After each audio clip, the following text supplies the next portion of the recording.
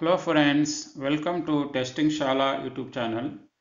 In this video, I am going to tell you what are the test cases we should write for Amazon registration page. So I am going to tell you what are the test cases you may get if you would like to write a test cases for Amazon site. So for that, what is the first case would be is open the browser. The first case would be open the browser. The browser could be anything. You can open IE, you can open Firefox, you can open Chrome, right? You can open any browser, put it in the bracket.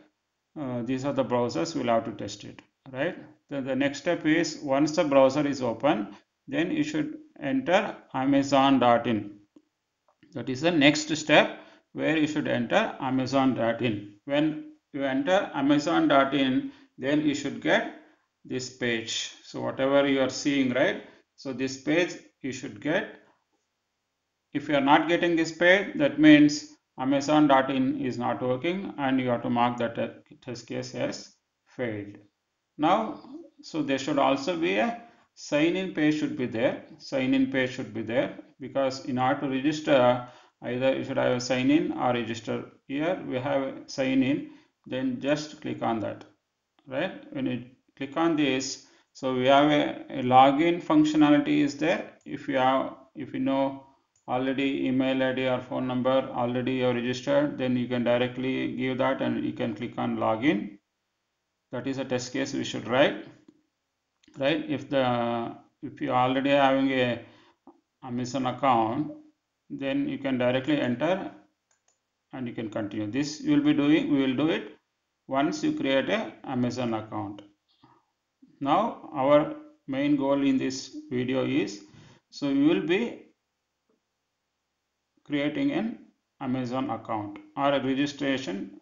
We will be creating an Amazon account using the registration page. Now click on your Amazon account.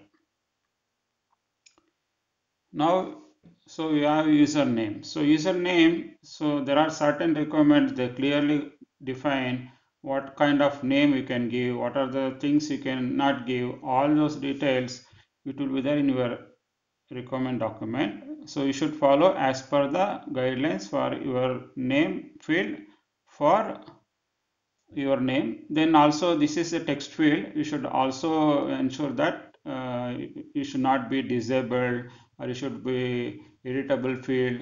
All those test cases you should write for your name field. The next one is mobile number should be 10-digit number. So basically you should enter 10-digit number. Especially in India we have only 10-digit number, right? Or if it's choosing any other country, if you are choosing any other country, so you should select the numbers and also you should have validation appropriately. Here you cannot have a characters, right? You cannot have characters in this field. That is also validation you should make, right? The next step would be once you have a validation for your name, then your mobile number, then you should go for email. So email, you know, right? So you should have email name, then @ of valid name, valid email account. So you can say Gmail or any other email account which you can give here. So basically for this registration they made it as a optional. Then even in this case, even if without entering this also, you should be able to create an Amazon account.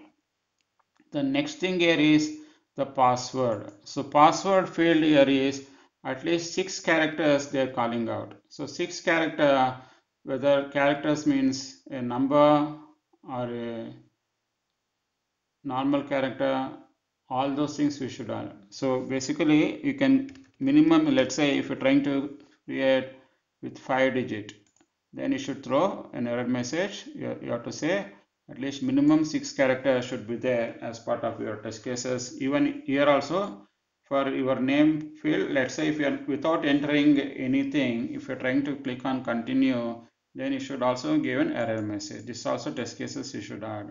And also without entering any valid mobile number, you just say you just enter some characters here, then you should also give an error validation saying that you should enter a valid number.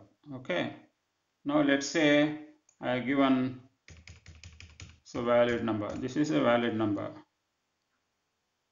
This is a valid number, right? Now let's say username is test and password is with the 6-digit password. Now click on continue. Now when you click on continue here, right? So this number is already registered.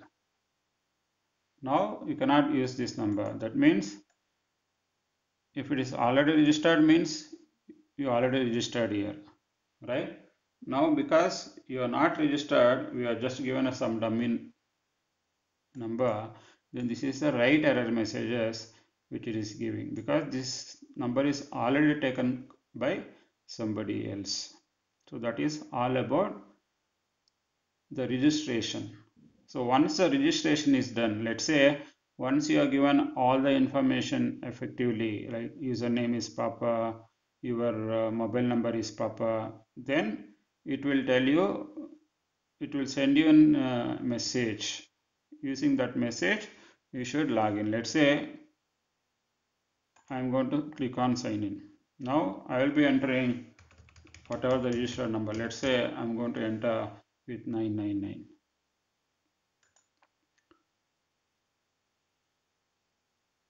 Please enter the, so that means I should also give 91.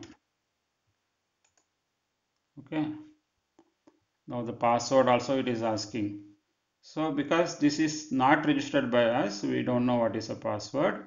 Now this is where the overall process of creating an user registration plus you also got an idea what are the things you should validate. So next thing I'm going to talk about, let's say how will you ensure that the forgot password things is going to work. Let's say click on forgot password. Now in the forgot password there are only two things you should validate, either email or a mobile number. Let's say this field we call to give email or a phone number. If something, if I'm going to give special characters, right? Let's say I'm going to give like this. Now what you should say? We should say because it's not a valid email ID or a valid phone number. Let's click on continue. Let's see what it is shows. Now what it is saying is we are sorry, we are not able to identify your given information because whatever I have given here, this is a junk. Either this is not a valid email ID or it is not a valid phone number. Let's say you try to give valid some email ID, right? So I'm trying to give valid some junk email ID. Now let's say look like there is already that kind of email ID is already there, right? Look like it has been sent an OTP to certain email ID. Okay.